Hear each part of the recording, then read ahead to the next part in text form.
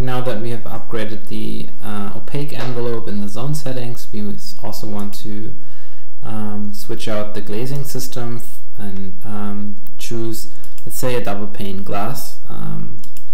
For cost reasons, we maybe skip over the triple pane glazing options. And since we are in the Boston climate, in a heating dominated climate, we are interested in finding a glass with a low U value and a high solar heat gain coefficient.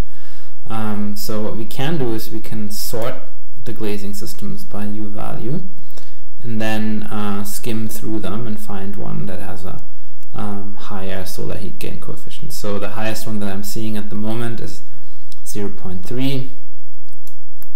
We can scroll down a bit more and see if there's one with an even higher solar heat gain coefficient.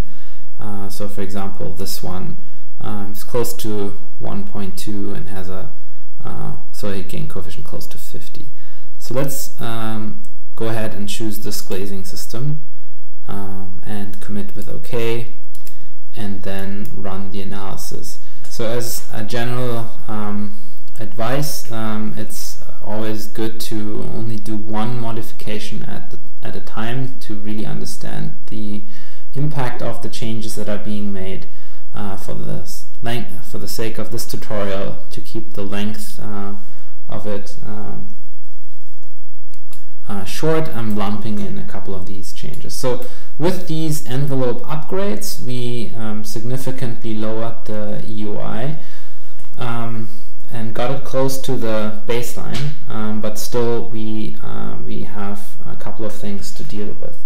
Now, if looking at this, we see that still our mechanical ventilation is the biggest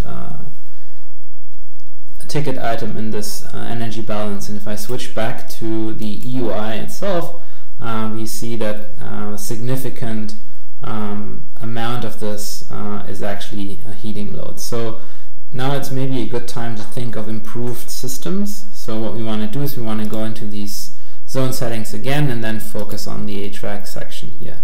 So we've seen that the mechanical ventilation is causing a lot of heat loss, and this is because there's fairly high fresh air rates here and we are losing a lot of energy through that. So a good choice here would be to maybe implement a heat recovery system to recoup some of that energy that is being lost in the through kind of this ventilation rate.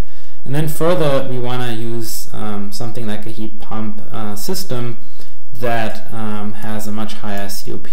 So we probably have something close to 3, and the same is going to be for the cooling system. So let's assume those modifications here, and then commit with OK and run the analysis again.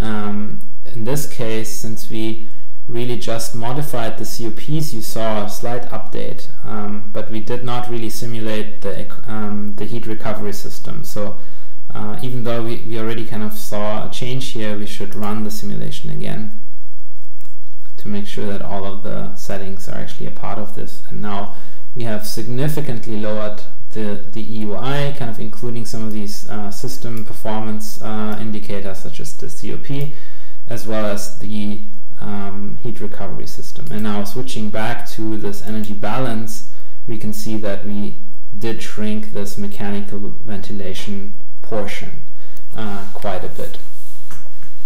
Now, another area of improvement, if we look at the EUI again, is kind of now this yellow lighting load that we're seeing here. So if we go back into our zone settings, we can modify some of the assumptions here for the lighting. So first of all, we want to make use of daylight, and we can implement a dimming system that automatically dims down the electric lighting when there's enough daylight. Further, we can reduce this to something close to 4 maybe, or 6, if we can assume that this is now switching from an incandescent system to a solid state LED lighting system. So let's commit this with OK, and then run the analysis again and see where we are at with this. So now you see how this significantly reduced the lighting energy load that is given here, and you can also see that there is a bit of a shaping going on, where in the winter time the loads are a little bit higher, in the summertime the loads get significantly reduced, and this is due to our dimming system that we implemented.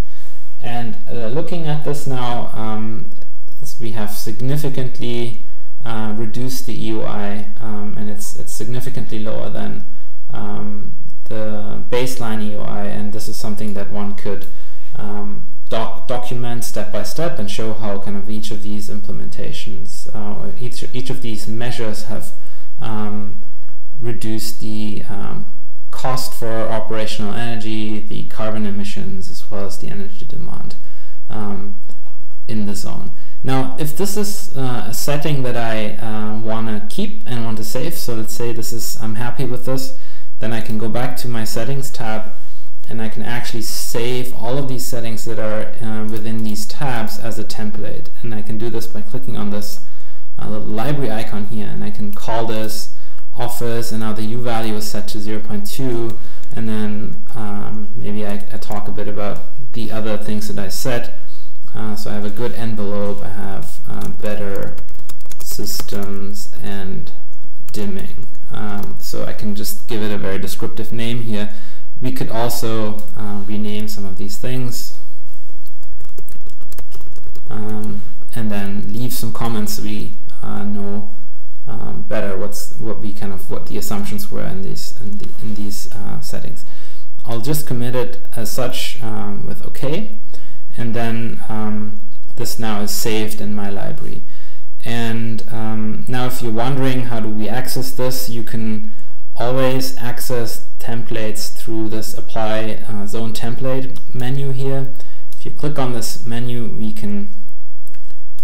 we find lots and lots of zone templates that are based off of different architectural standards. So this top part here is referring to the Swiss architectural norm. Down below we have DOE reference buildings given here as templates